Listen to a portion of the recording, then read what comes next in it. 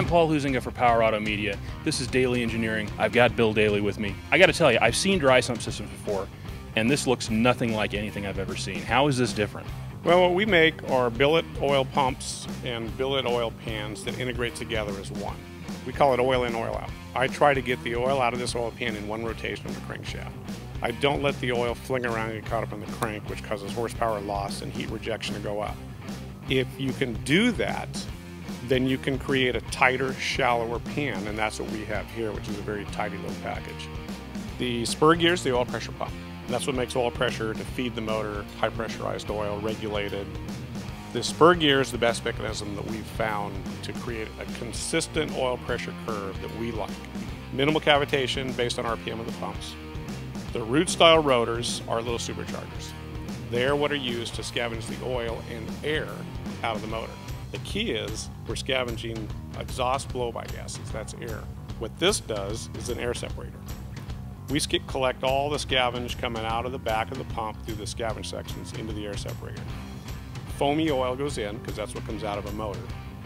The air separator is a hydrodynamic centrifugal device. The centrifugal forces of the impeller force the foam outwards. It gets to the outer barrier, which there's already previous de-aerated oil rotating around in a circle. What that does creates a hydrodynamic wedge in that film. The foam comes along and tries to push against it, but the air being lighter than the hydrodynamic forces to get through the barrier, burp back down to the center, and then spit out the center of it and go back to the tank. So all of the blow-by from the motor exits through the air line. Only pure oil exits through the oil line. And so about 10% of foamy oil does also exit through the air line back to the tank. So they're both oil lines. They both go back to the oil tank, but they are truly separated from air and oil.